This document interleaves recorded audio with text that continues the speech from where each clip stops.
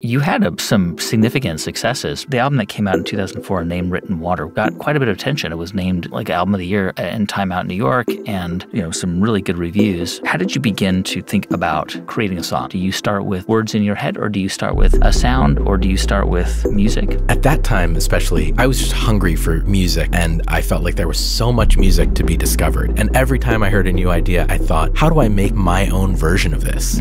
What's the way that I can imitate this, but also process it to be something that feels like me? There's a song called Shivers that's instrumental, but it had started with just some violin parts that I had recorded. And I sat with those parts, literally just deleting parts of the track. And that ended up becoming an entire song, just from the idea of like, oh, what happens if I delete things in some kind of organized way from this violin recording?